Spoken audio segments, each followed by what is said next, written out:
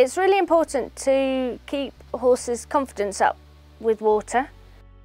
As a young horse, when they start going into water training, I would always start them off with a lead. So from day one, they know that that is a safe place to be.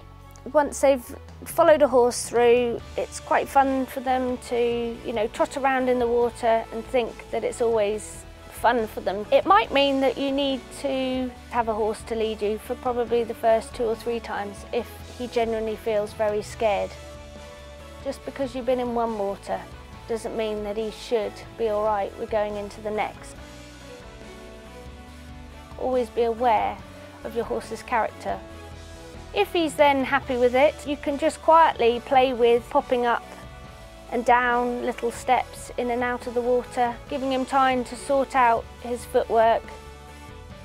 I wouldn't go too big too quickly.